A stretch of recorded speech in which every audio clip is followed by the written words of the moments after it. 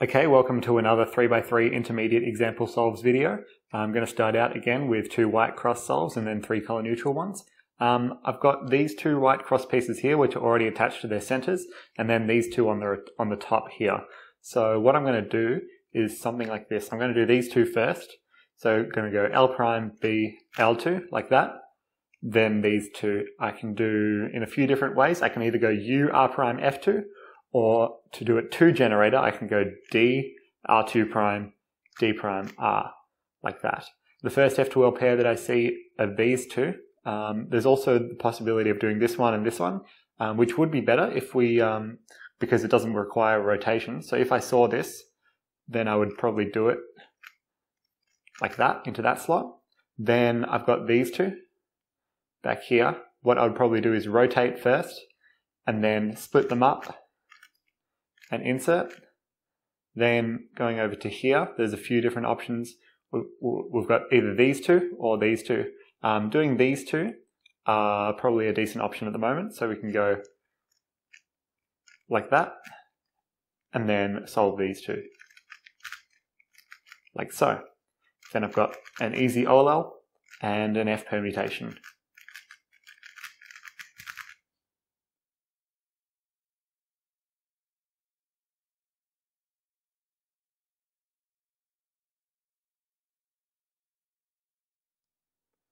Okay, another cross on white, and this cross seems a little bit annoying. There's a few different ways we can tackle it. Probably what I would do is rotate over to this position and do something like L2 prime, D prime, L to insert these 2. So go L2 prime, D prime, L, and then to finish off the cross and flip this one, I would go R, YD prime, R, like that. And my first F2L pair that I see are these 2 pieces, which can be easily inserted like that. Then we've got a few different options. I don't know necessarily whether it would be that easy to do in a solve, but I'd probably do these 2 next without a rotation. And then these 2 belong in the front left slot, which is very easy. Then I've got these 2 which can go in the back right slot. So that F2L was rotationless, but the look ahead would have been really, really tough in an actual speed solve. And then I've got OLL, and then PLL, a U permutation.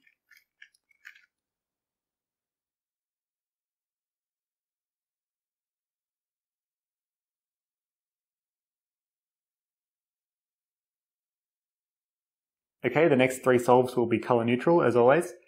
We can have a look around to see what we have. I think probably the easiest cross to execute, based off a quick look at the cube, is green.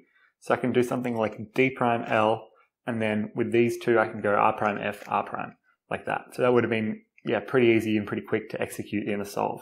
Then the first F2L pair that I see is these 2, which belong in this slot. So I can rotate like that, and solve them there. Then I've got these 2, and noticing that before I insert these 2, I notice I've got this pair here as well. And actually when I insert this F2L pair, this pair will come out into the top layer and it won't be affected.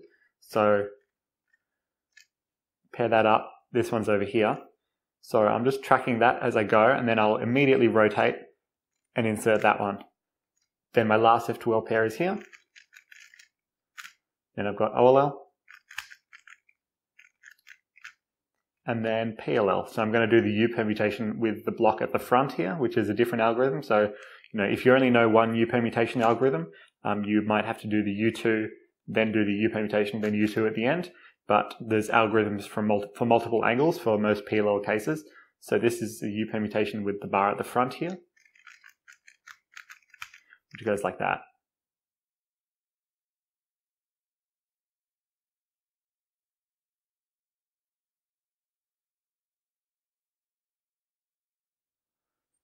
Okay, in this next solve, we're going to have a look around to see what looks easy. I've got 2 white cross pieces oriented, but the other 2 are misoriented on the top here, and they're not solved correctly relative to one another, so I wouldn't go for that. And I probably wouldn't go for the blue. Oh, the blue's okay, but actually what I saw was that green was a very easy cross, just 4 moves. So I can insert this one, and this one by doing F. Actually, probably what I would do is hold the cross on the front here, and then do something like U, wide R prime, R prime, D prime, which makes it a little bit easier to execute. The first F2L pair that I see that I can do without a rotation is this edge and this corner down here. I'll do that a bit more slowly. So these two, R prime U R, and then insert it. And as I was doing that, I noticed I had this F2L pair down here, and this edge is here. So I can insert that one as well in the same manner. Now I've got a couple of different options. I can either go for this F2L pair, which is a little bit tricky to finger trick, or I can do these two into this front left slot, which I would probably do like that. Then I've got this easy F2L case for my last pair. Then I've got OLL and a Y permutation. And we're solved.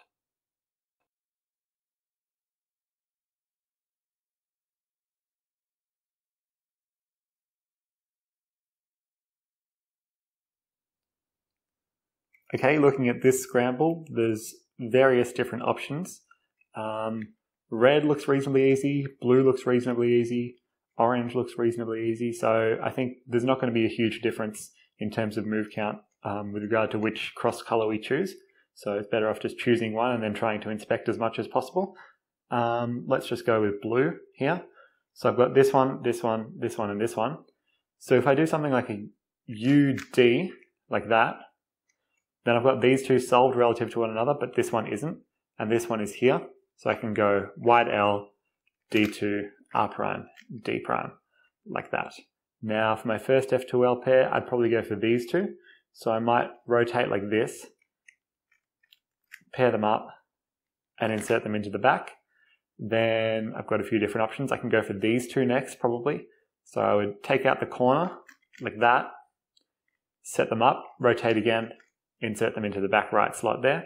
Then I've got this one and this one as my next pair, so I'll probably rotate yet again, insert it into the back right position. Then I've got this F2L case where I just need to insert one edge.